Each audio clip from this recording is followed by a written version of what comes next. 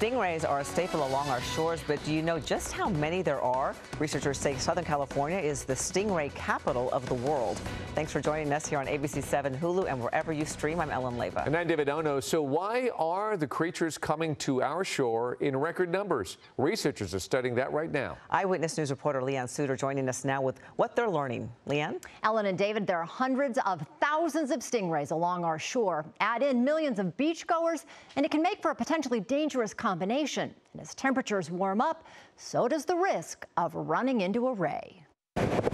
On the hunt for one of Southern California's most prolific sea creatures. All right, everybody on the deck. Here we go. Stingrays, tens of thousands of them along our shore. Some spots so thick you can't even see the sand. The stingray population is probably at an all-time high. We are talking about stingray capital of the world here, and it's mainly round stingrays. So we have 4 species that are found in nearshore waters.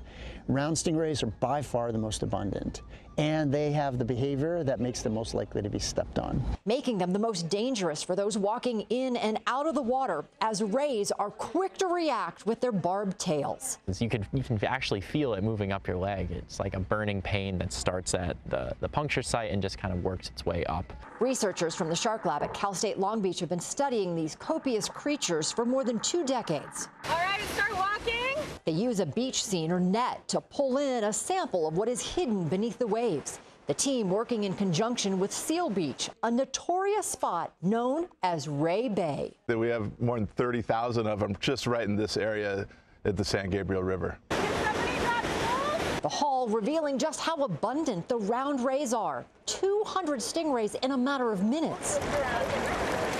Their record, 800 rays pulled in September. Prime stingray season. So they're way more abundant in the summertime. They love the warm water, so the warmer the water is, the more likely you are to encounter a stingray. Chris Lowe, head of the Shark Lab, says over the last 50 years, the stingray population has been skyrocketing, and with it, serious risk of being stung. We estimate that there could be as many as 10,000 stingray injuries in Southern California alone. That's probably the most anywhere in the country. Seal Beach lifeguards average over 500 incidents a year. If you think about it, 500 victims, that's more than 1 a day. To treat those victims, it's on average an hour per victim. So it's staff intensive. Okay. This one's probably not as hot. Okay. This one's hotter. Hot water is the treatment as the heat breaks down the toxin released by the stingray's barbed, not the wives' tale of urinating on the wound. For victims, it is welcome relief. It definitely gets worse as time goes on, not better. The stinging kind of spreads out a little. That's a big barb. Okay, tell me when you're ready. Ready? Yeah. The team uses pliers to pick up the rays and clippers to cut off their dangerous spines, saving the barbs for research. The spines are attached to a machine, a fake foot, and high-speed cameras measuring the speed of the strike and when the rays will whip their tail. We took our fake zombie foot and we stepped on different regions of the ray. So we found out that they only really strike either vertically or from the side or some other angle if you literally pin them down in the center of their body. If you pin them down right in the center, in the mid-region, they're most likely going to strike about 85% of the time. The stingrays stay close to the beach, from the water's edge to the surf break. Lowe says the stingray shuffle is how you stay safe. So what is the stingray shuffle? Well, it's just that, shuffling your feet like this as you enter the water. When the rays are buried and you're shuffling your feet, your goal is to nudge them, not step on them.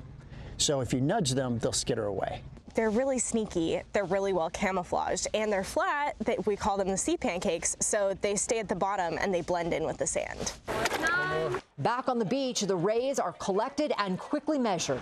16.5 male. Before being returned to the ocean.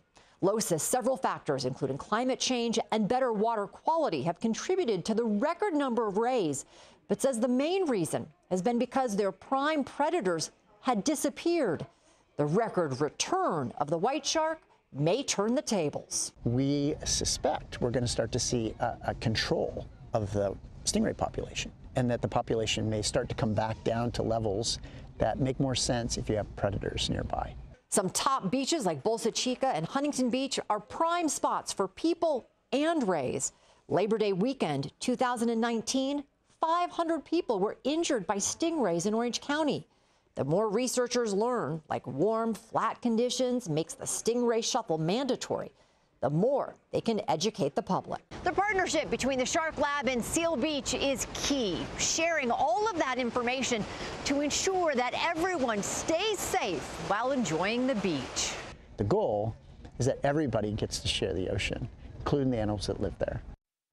Coexistence, that really is the goal, and it is the key to staying safe. Now, summer is when the rays are most abundant, creating a carpet of those so-called sea pancakes. So remember the stingray shuffle. Leanne Suter, ABC 7 Eyewitness News. Hello, I'm Mark Brown. Get more great ABC 7 content by clicking the subscribe button for our YouTube channel. And download the ABC 7 Los Angeles streaming app on Fire TV, Android TV, Apple TV, and Roku to watch on your TV.